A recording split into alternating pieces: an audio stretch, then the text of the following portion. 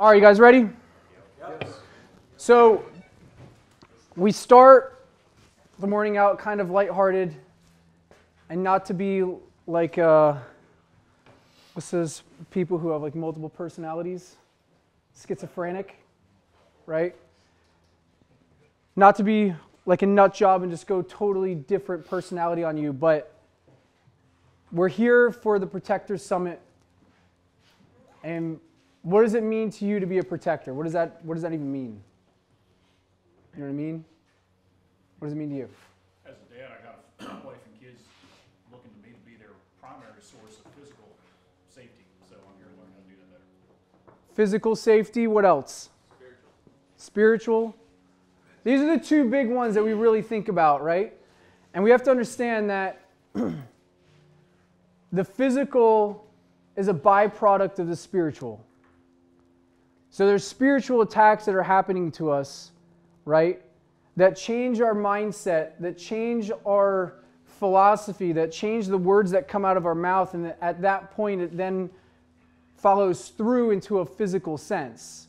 All this shit we see going on in the world right now, that happened in the mind, that happened in the spirit before it went into action on paper.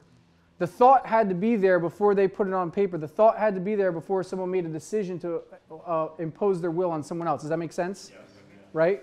So there's a spiritual attack, and if we don't recognize that we're being attacked spiritually and there's even a war going on there, then everything we're doing is reactionary. Is it easier to win a battle being the one setting the ambush or being the one trying to react to it? Setting the ambush, because you're picking and choosing when the fight takes place. Right? So we have to understand and acknowledge the fact, first and foremost, that there's a war going on in the spiritual realm for our minds and our souls, right? And that is what then comes out into the physical sense, and that's one of the things that we're going to really focus on this weekend. But there's more to being a protector, right, than just the physical and the spiritual. And we'll get into this later, but I just want to kind of set a tone for mindset. I look at it like, I remember talking to people who say they don't like to run.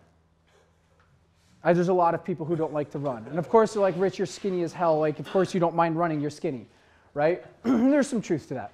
But there's a difference in going, people say, I don't want to run because I'm never going to run from anyone.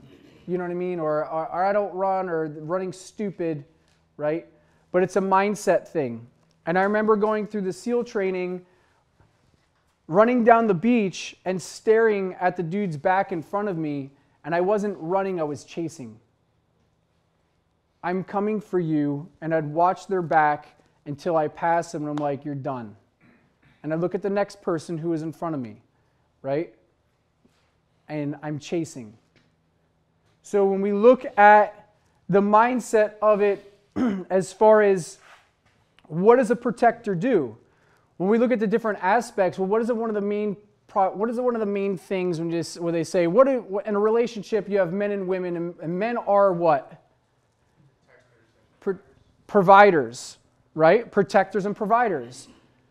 These really fall almost into the same category from a mindset standpoint, where you go, if I'm providing for you, I am also protecting you.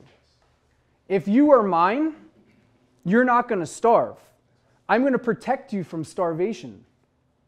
If you're with me, you're not going to be out of money. I'm going to protect you from poverty. And you can go on in all these different areas, and we look at this, right?